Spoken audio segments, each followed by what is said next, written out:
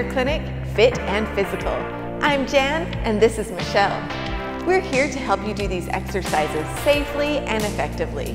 These exercises should never cause pain or discomfort. If they are, please discontinue doing them and contact your provider.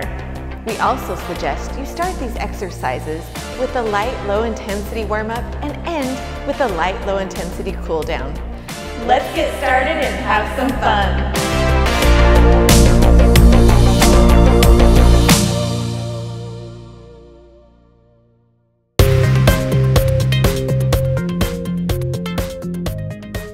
Support yourself with your good arm as shown, keeping your knees slightly bent. Bend forward at the waist and let your bad arm hang down. Then make circles with your arm 3 to 5 times in one direction, then in the other direction.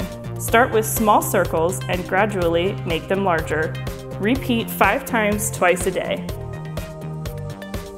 With the palm out, place the hand of your injured arm behind your back and reach up as high as possible, as though you were going to scratch your back with your thumb. Repeat 5 times twice a day. This is so rad! The back portion of the shoulder joint can be stretched out in this position by gently pulling your arm across your body as shown. Repeat 5 times twice a day.